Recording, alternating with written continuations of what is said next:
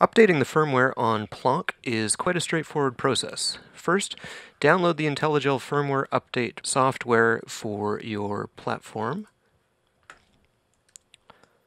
Once it finishes downloading, locate the Firmware Updater, extract it, and open it. Select Plonk from the list of products and the version of the firmware that you'll be updating to. Next, you'll need to turn off the power to your system and remove Plonk from your case.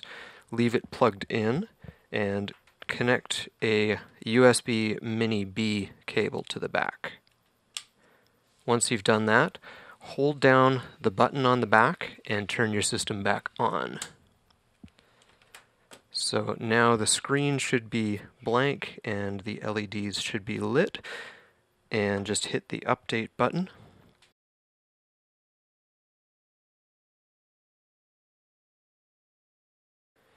And once it's complete, you'll see the Intellijel and AAS logos.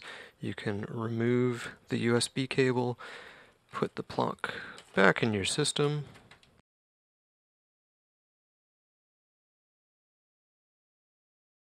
and just turn it off and turn it back on, and Plonk is ready to go.